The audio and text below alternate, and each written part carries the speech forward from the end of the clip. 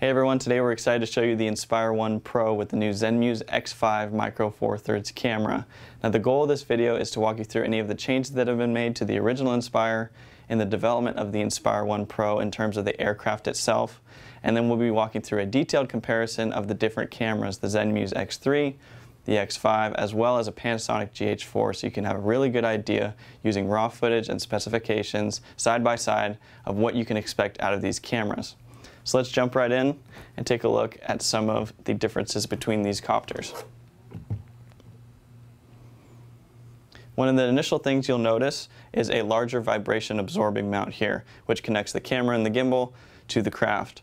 This is much larger to make up for the heavier and longer gimbal system and extends about mid-length down the craft here compared to a much smaller system over here.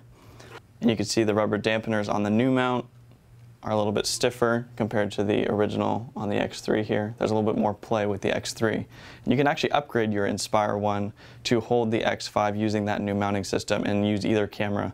The X3 will fit on that new mount system as well. So next thing we'll move into the camera actually sits a little bit lower to the ground, and so they've added these about 1/2 inch boots on the bottom here to raise the copter and ensure the safety of your gimbal. Let's take a look at the motors here. You'll definitely notice there is a difference in what's on top. The Inspire 1 Pro has a new propeller mounting system, and this will be the third version for the Inspire 1 series. You can see on the propeller here, this is a new one. It has a keyed insert, and you simply line that up, press into place, and you'll actually turn the mount instead of the propeller. So you turn the mount about 45 degrees and lock that in place.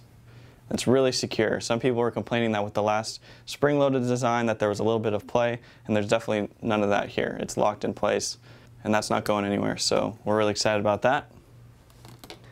Next thing here is the Inspire 1 Pro comes with a gimbal clamp that just attaches here and actually affixes to the frame itself, so all your axes are taken care of. You don't have to worry about anything moving around in travel. Let's take a look at the cases for the cameras. This is the new X5 case compared to the much smaller original X3 case. And you can imagine that this does not fit in the original Inspire case that it comes with. However, they've actually kept the same case, so I'll show that just really quick here. It's the same case, but just the slot for the camera looks different, and it fits in like that. So there you go. Close that up. All right, so that covers most of it. In terms of the camera itself, the mount system is very similar. It just twists off like this. And there's actually a little keyed in slot in the back that it goes in. Lean it forward. So here's the X5. What's great about this system and the Micro Four Thirds system is it has a locking interchangeable lens mount. So you just unlock it on top here, press this button on the bottom and turn counterclockwise, and this will be compatible with a number of Olympus lenses, as well as this is the original 15mm DJI stock lens that the X5 comes with. We'll put that back on here. On top you'll have your micro USB port as well as the SD card slot. So that's that. We'll go ahead and put it right back in here into the keyed in slot, push it upwards, and go ahead and slide to close. Alright, so let's talk about some of the spec differences between the X3 and the X5. In terms of sensor size, the X5 is larger than the sensor in the X3, which people are really excited about for this camera and allows it to have that Micro Four Thirds lens. In terms of effective pixels for photography, the X3 is able to shoot 12.4 megapixels, while the X5 shoots 16. Now in terms of ISO, the X3 is able to shoot up to 3200, while the X5 is upgraded to 25600. Now if we're talking about lens optics and aperture settings, the X3 will always be at f2.8, while the X5, it will depend on the lens that you have on board. With the stock lens, you're looking at a range of f1.7 to f16. The X5 also gives you the ability to do a manual follow focus as well as an auto touch point focus using your screen, for those of you who don't want to have an infinite depth of field for all of your shots.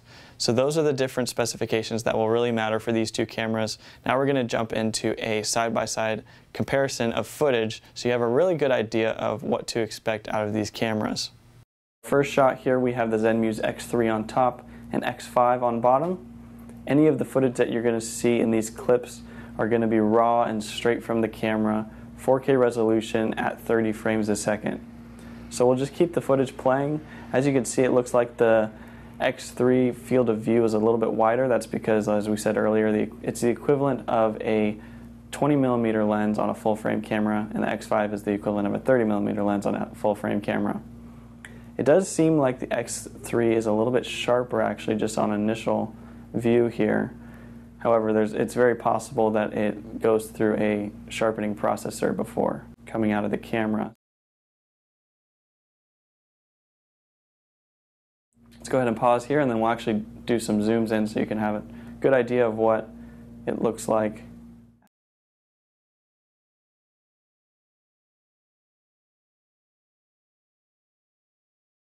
The next shot we have here is 4 camera setups. We have the X5 with the stock lens, the X5 with the Olympus lens so that we can compare it correctly with the GH4, and of course the X3. These are cropped in a little bit, so we are losing out on resolution.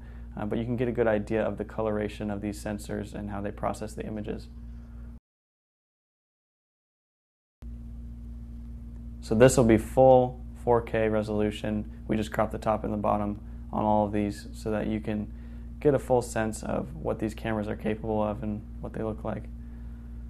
So we're just going to let the footage run here so you can take a look at it and make your own conclusions about the quality of the X5 versus these other camera setups. Thank you so much for watching. Be sure to follow us on Facebook and Instagram. And if you want more videos like this, don't forget to subscribe to our YouTube channel. Until then, we'll see you next time.